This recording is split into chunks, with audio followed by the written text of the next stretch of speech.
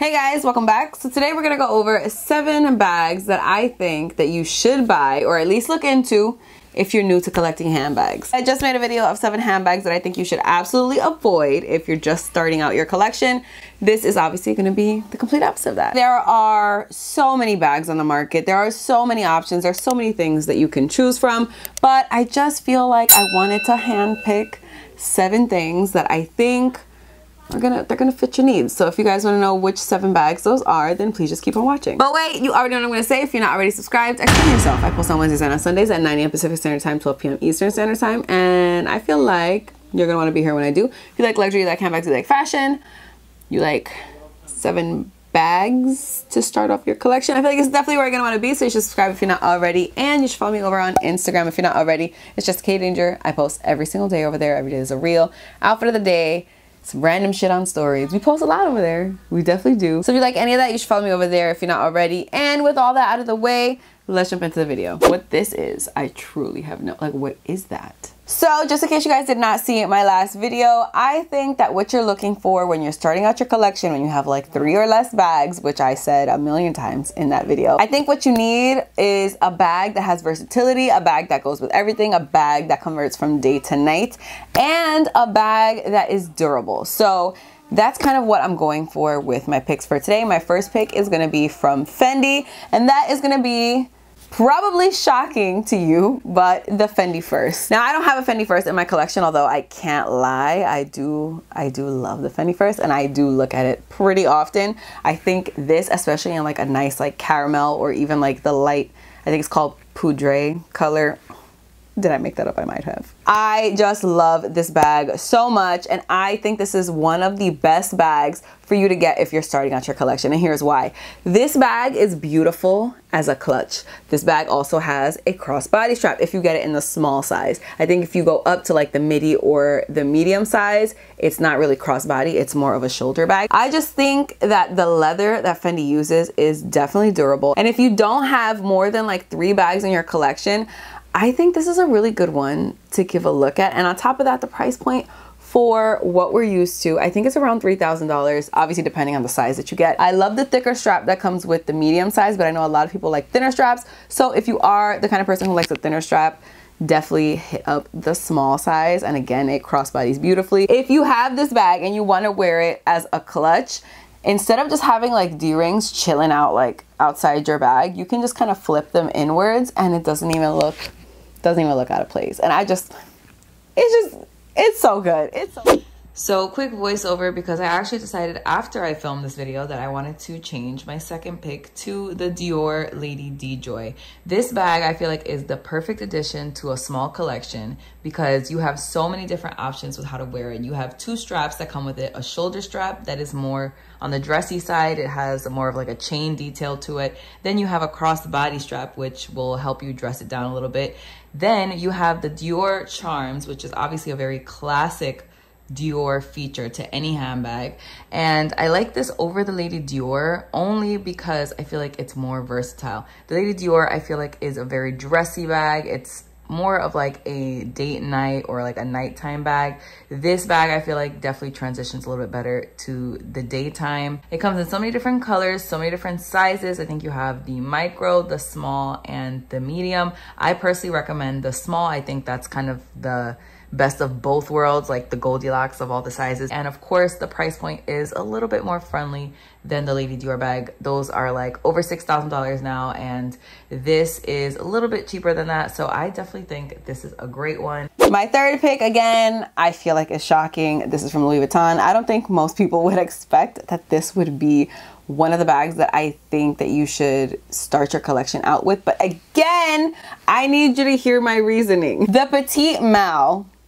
is just unbeatable in my opinion, and I think if you're going to Louis Vuitton, first of all, it's one of my absolute favorite bags that Louis Vuitton makes. This bag transitions it's probably the best bag on this entire list that goes from day to night because it's in monogram. It can be dressed down, and you have a crossbody strap, and you can really just throw it on and like go to the mall. Throw it on and go shopping. Throw it on, meet your mom for brunch. I think it works so well during the day. It works so perfectly at night. You just literally take off the crossbody strap and there you go. You have the most beautiful structured clutch, and it's not a bag that looks like it's out of place as a clutch. It's not like a random, like it doesn't look any different really, except that the strap is off, and it just dresses it up 100 times. And yes, it is a monogram bag, and I feel like monogram at night is not like, it's not my favorite thing, but on this bag, because it's so hard, like it's literally a hard trunk, it works and I absolutely love it. If I was building my collection from scratch, like no bags,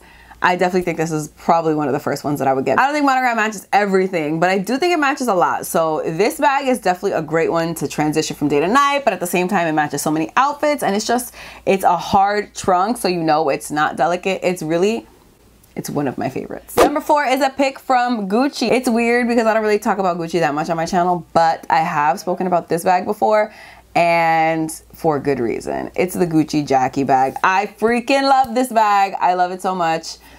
I love it so much. If you're starting out your collection, you shouldn't go for something like the Gucci bamboo top handle bag, which I also really, really love.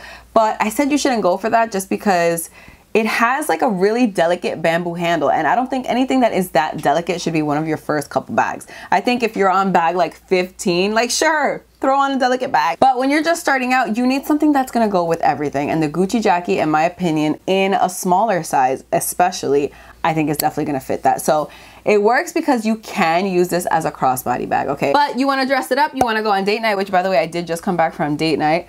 If you wanna do that, you got the option, especially if it's the smaller one. It looks so good as an evening bag if you're going out like to a restaurant. You got a nice dress on and you're like, ooh, what should I use? Gucci Jackie. It's gonna work for you. And I also love the fact that this is one of the more quiet luxury bags. Like yes, if you look at this, most people know that it's Gucci, but it's not screaming that it's Gucci. Honestly, the Jackie is one of my favorite bags right now, and I just feel like you can't go wrong with it. No matter what occasion you wanna wear this to, unless you're trying to go to the Met Gala, like don't wear the Jackie to the Met Gala. But if you want to wear it like literally anywhere else, you want to wear it to IHOP to get pancakes, like go ahead, do it up. It's gonna look fantastic. My Celine pick is going to be the 16. I'm very on board with the 16. You guys know this already. I probably would suggest the mini if you're really like, you have 2 or 3 bags. I think the mini is probably gonna fit your needs the best. With this bag, you have structure. You have those ladylike features, but at the same time, it looks like it's a little business bitch type bag, okay? It's like Kelly Kapoor, the business bitch.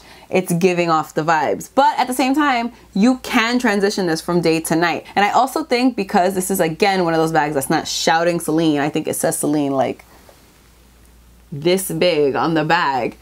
I think it's something that you can have for a really long time. It's very timeless. The silhouette, the turn lock, the little handle, and you have a longer strap. So if you wanted to wear it during the day to go shopping or to run errands, you absolutely could do that. I think this is a fantastic one to add to your collection. I love this in black. I think everybody loves this in black. If you're starting out your collection, like it's a good choice, man. Believe me. Number 6 is gonna shock you. It's gonna enrage you.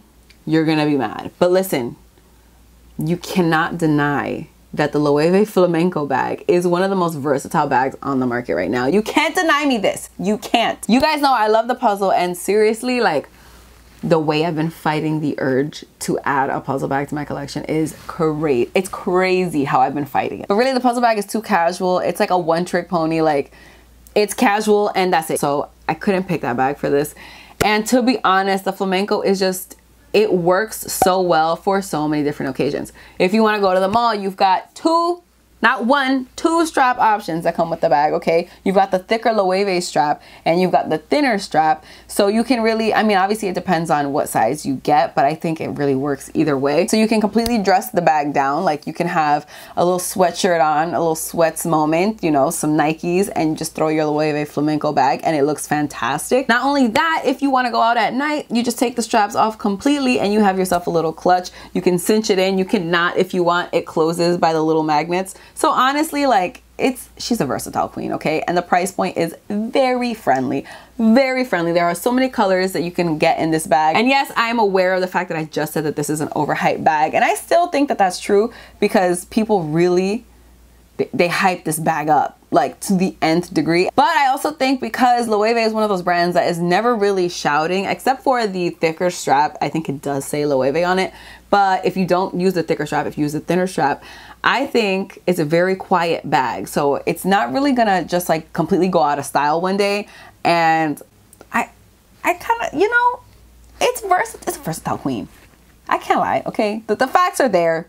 They're there. I'm not biased, okay? I can see it for what it is. And the last bag, which is my personal favorite bag from the entire list, you might have noticed I did not mention Chanel, and this is what I'm about to mention. Here it is. This is the pick. So my pick from Chanel is the wallet on chain, and I do not have a wallet on chain in my collection, but listen, when I say that I am gonna get one, I am gonna get one. I've recently become obsessed with the wallet on chain. It is like, it is the only bag that's on my radar right now is a wallet on chain, which is so off brand for me because I have been so, and I mentioned this in a previous video, I'll link it right up here. I've been so anti-walk for the longest time, but the wallet on chain is really just, it's doing something for me. I keep seeing people on Instagram like styling them and I'm like, damn, like I can really use one of those. But that's obviously not the reason that it's on this list. The reason I added to this list is because this is one of the, and it's not just from Chanel, this is a very general statement.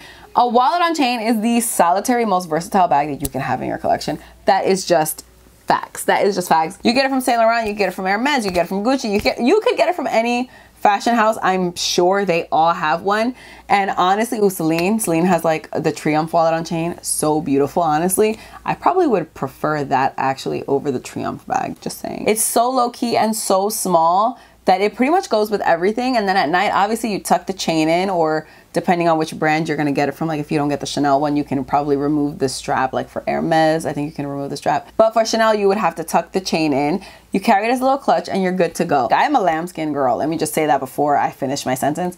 I am a lambskin girl. I love lambskin. But I think if you're getting a wallet on chain, and especially if you only have like 3 bags or less, you need to get caviar. That is just what it is. Lambskin is definitely more delicate than caviar. So if you're having 3 or less bags right now, like if you're just building your collection, you need to get caviar. Please get caviar. If you want like super durable, go for a Saint Laurent wallet on chain, because I used to have that bag and I could have ran that bag over with my car and it would not have one little scratch on it, okay? It would have been in perfect. I'm telling you, the leather that Saint Laurent uses is magical. But caviar from Chanel, I would say, is very close second. Very close second. And honestly, at the end of the day, I like the Chanel wallet on chain the best. The only thing that I would say is the strap on that is long as hell. It is long. It is long. It will come down to like past your knees. It's a long ass chain. You're definitely gonna have to get a shortener or like figure out some type of hack to figure it out. I'm probably gonna get a shortener once I get my wallet on chain. I'm putting it out into the universe. You know who has the best collection of wallet on chains? Is Ozzy from Ozzy's Closet. I'll link her channel up here. I think she just did a bag collection video. She has so many wallet on chains, but they are freaking stunning. She's another person who's completely influencing me to get a wallet on chain. Listen, I am getting one. You can't stop me. But yeah, guys, that is it. Those are the 7 bags that I think you should at least look at if you're starting out your collection. How well did I do? I feel like I might have picked some bags that like maybe you weren't expecting. Maybe you thought this was gonna go a completely different way. I don't know. Let me know what you thought about my picks in the comments. But really, at the end of the day, what you need is something versatile. I'm gonna recommend things that you can transition well, that can fit into your lifestyle in multiple different ways, that can be worn different ways. And that's just what it is. So let me know if you guys think I accomplished that. But that is it for this video. Thank you guys so much for watching. I really hope you guys enjoyed it. Please don't forget to give it a thumbs up if you did like it. Don't forget to subscribe if you're not already. Don't forget to follow me on Instagram. I post every single day over there. And definitely let me know in the comments, what do you guys think are like the main bags that you need to get when you're starting out your collection? I definitely want to know, so let me know. But that's all I have to say, so I will see you guys in my next video. Bye. I can't speak English, so did you think I could? Because apparently I can't. I'm so thirsty.